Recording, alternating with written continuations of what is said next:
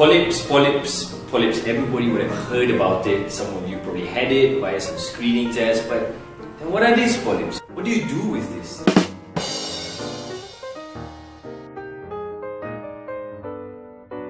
It's basically a bunch of tissue that's collected in one place or another.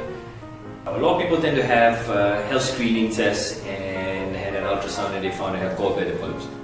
What do you do with these gallbladder polyps? Don't panic. Relax. 95% of these polyps are benign.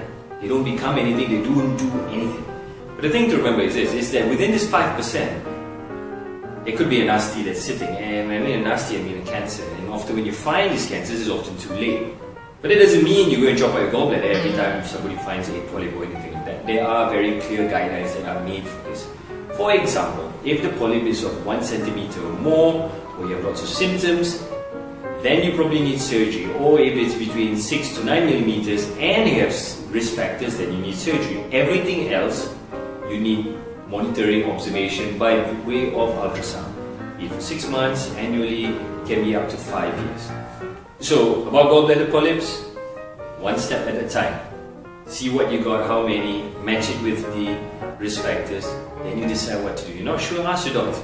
Now we move to a different polyp, for example a gastric polyp, a stomach polyp, that you probably don't even know you have because they often have no symptoms. And if they do, sometimes due to pain or bleeding, but it's also rare. Firstly, gastric polyps are rare, number one. Secondly, they often tend to happen with injury to the stomach, which is what people say they get gastric pain, gastritis. Then you often get this polyp called a hyperplastic polyp, which is common, but rarely ever turns to cancer. The more uncommon one, which are things like adenomas, are more dangerous and can become cancers, but they're rare.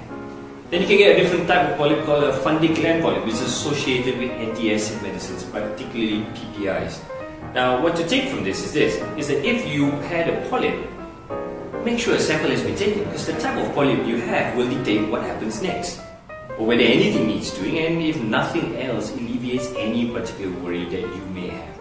The third example I'm going to use for polyps is actually probably the most important, or one of the most important, is colonic polyps. Now, colon polyps, there are two main groups, is non-cancerous and cancerous. Of course, the cancerous, what I mean with it is potentially becoming cancers. These are adenomas or serrated type polyps. Now, why is this important? Is because polyps can be picked up for all sorts of different reasons. People had a colonoscopy for one reason or another, polyps picked up. The type of polyp that is there will dictate what happens next.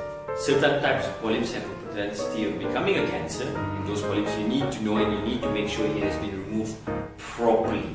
Not half, not a sample remove half. Even if the sample was taken and it shows it's that type of polyp, it must go back and it must be removed, because for as long as it's there, it has a chance of becoming a cancer in the future.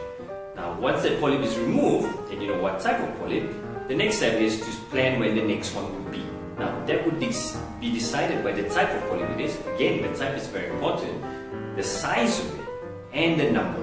And these are international guidelines also telling you that based on these factors, when you need your next one and what your risks are. Now, of course, you could say, oh, I'll have a colonoscopy every year.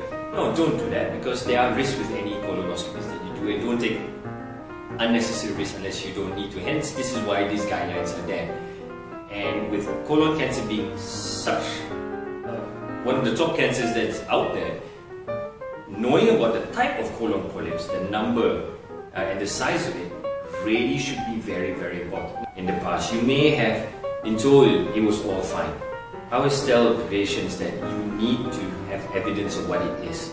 Because if ever you need to check, you know what type of polyp, how many, what size it is, you can check for yourself when your next one needs to be.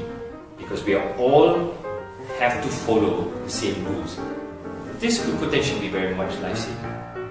Now that you know a little bit about polyps, I would suggest you go and look back at your old notes and dig things up and have a look whether you need another test or not. And if you don't and if something is missing, go back to your doctor. Ask them about what it was before. Because, as I said before, this is potentially life-saving.